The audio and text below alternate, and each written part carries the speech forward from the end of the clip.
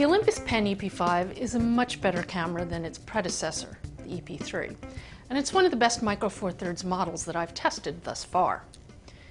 It's got a more refined design, improved feature set, better photo quality, and faster performance.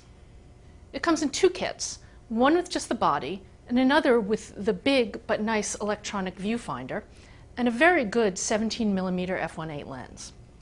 And this camera really needs a good lens. The body's heavier than before, but that accommodates the new tilting touchscreen display, along with a Wi-Fi antenna. Olympus's Wi-Fi implementation uses a novel approach for setup, with a QR code that you scan with a fairly basic device app. I had some setup issues with it during testing, though. Hopefully Olympus will be able to fix them quickly. Overall, I really like the shooting design. It's reasonably customizable with a lever that toggles extra settings dependent upon your shooting mode. The grip's rather shallow, but it has a nice large thumb rest, which makes it comfortable for single-handed shooting. The touchscreen display operation is a little more limited than you usually find. You only really use it for camera settings when in auto mode. In more manual modes, it generally serves for touch focus, touch shutter, scrolling through images during playback, and so on. I do find the navigation control annoying, though.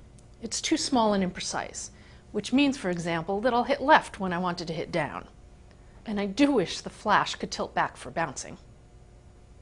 Its autofocus, shooting, and image processing are all quite fast, though it's got some of the usual pulsing issues with continuous autofocus during video.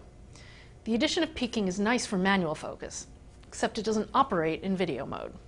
Low ISO sensitivity image quality is very good as well, with clean JPEGs through about ISO 400 and usable through ISO 800. You might want to shoot RAW above that because high sensitivity JPEGs get pretty mushy. Video is just okay with the usual edge artifacts.